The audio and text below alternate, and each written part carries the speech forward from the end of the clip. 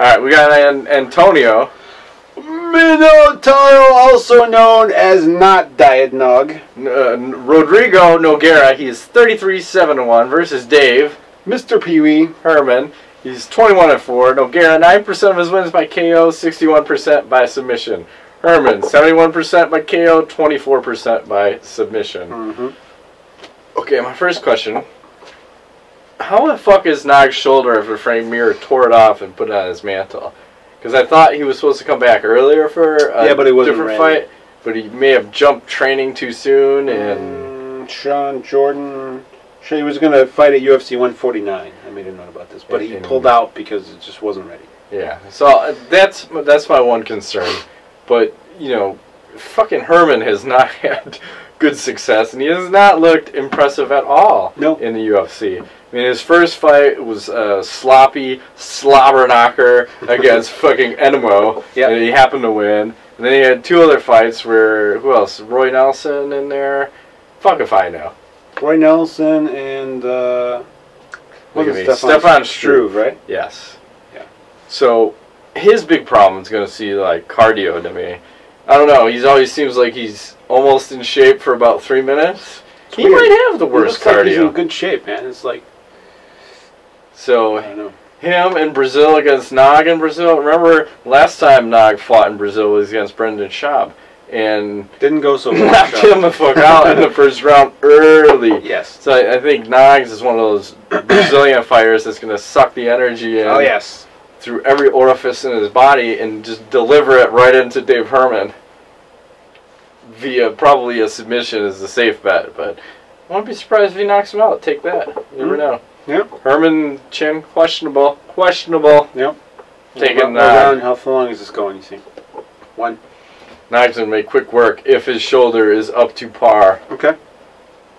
What say you? Well, this is weird again. We're kind of agreeing one more time here. I'm gonna have to say that I think that Nogueira has better boxing, hands down. I think the big question mark, like you said, is his pants shoulder. Down. Like when he has his pants down, he likes to box. Boxing is good when his pants are down. I feel like Nogueira is one of those guys where he doesn't feel like he has a disadvantage anywhere. I mean, he's a good boxer. He works well off his back. The ground is no problem if he goes against strong wrestlers. He doesn't mind being taken down because he's like going to work for the sweep and he's going to get to top and do some kind of funky shit and submit your ass. That's what he's going to do, or take a beating for 3 rounds and then make a miraculous comeback. I feel like this goes at least 2.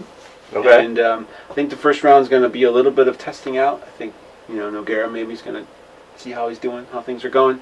And I feel like Nogueira finishes from the top via some type of submission. I want to say like a guillotine from the top. Whoa. You know what I mean? I hear you. Like one of Here's a weird question. What's it? How fucking wild would it be if Dave Herman was able to submit Big Nog in Brazil? Well, how fucking crazy would that be? I think you should do that and then run out of the cage and go home right away. Because he's the one who always says that jiu-jitsu is magic, man. He doesn't believe in it, even though he has, 24% of his wins by sub. Is it 24? Yeah.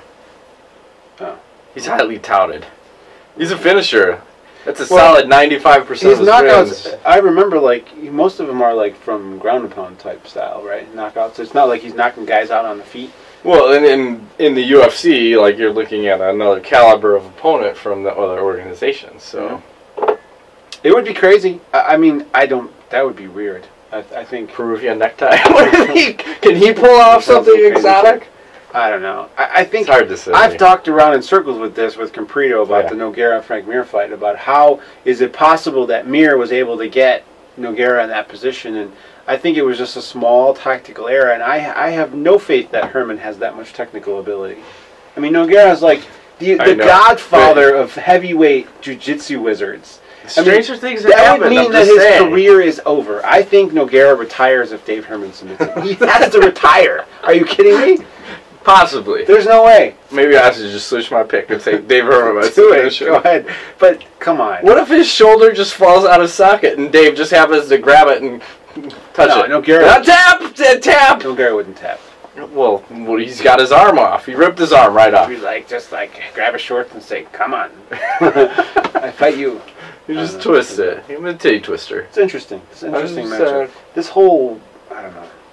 I It's think very heavily favored for the Brazilian fighters. Of course. I'm not saying they're fighting cans, but I'm just saying. How old Nogueira? 34? 36. Yeah. Herman's 28. Yeah.